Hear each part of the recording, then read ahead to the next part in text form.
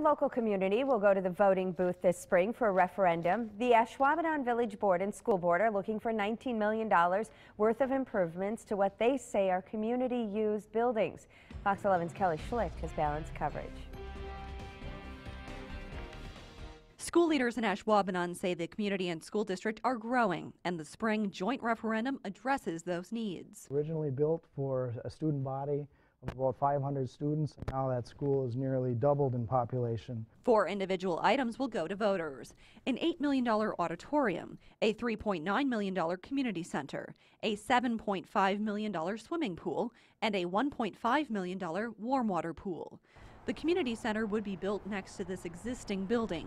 The rest of the additions would be made to Ashwaubenon High School. The pool, like the school, is nearly 50 years old, and with only 5 lanes, it can't be used for the larger invitational meets. But school officials say that this pool is used for so much more in the community beyond the swim team. We have a community swimming pool that's used by about 55% of the time through the village programming. School board members say senior citizens and young people would benefit from the warm water pool addition.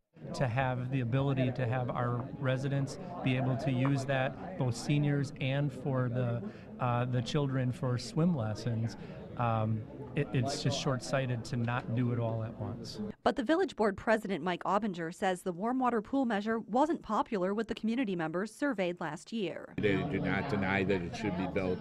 I'm just saying that when we undertook this project, we hired a firm that did surveys, and their specialty was telling us how to do this, and it's their recommendation that we not do the 4 questions. The decision will rest in the voters' hands on April 1st. In Ashwaubenon, Kelly Schlicht, Fox 11 News.